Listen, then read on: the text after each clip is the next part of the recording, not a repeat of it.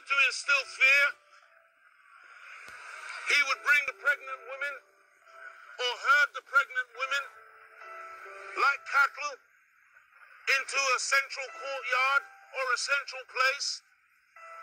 The white man would then secure one of the pregnant women to a tree or some other secure place where she couldn't escape.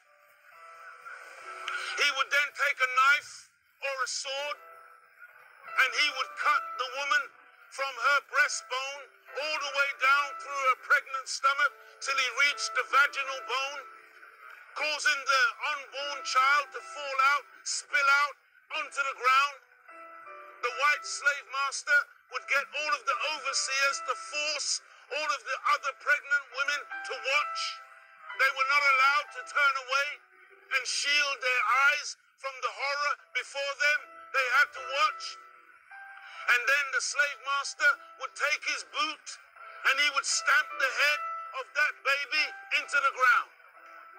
This was systematic terror being fed through the eyes, going into the brain of those women.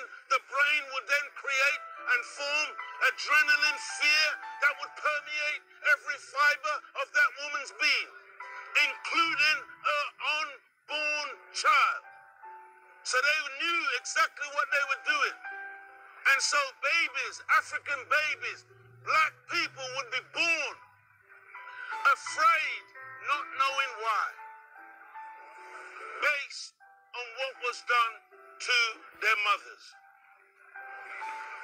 The horror of what they witnessed through their eyes would produce little frightened babies who were then ideal for further.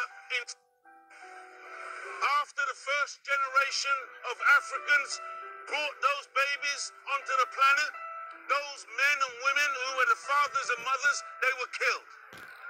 They were killed in order that the mother could not teach the baby the mother's tongue.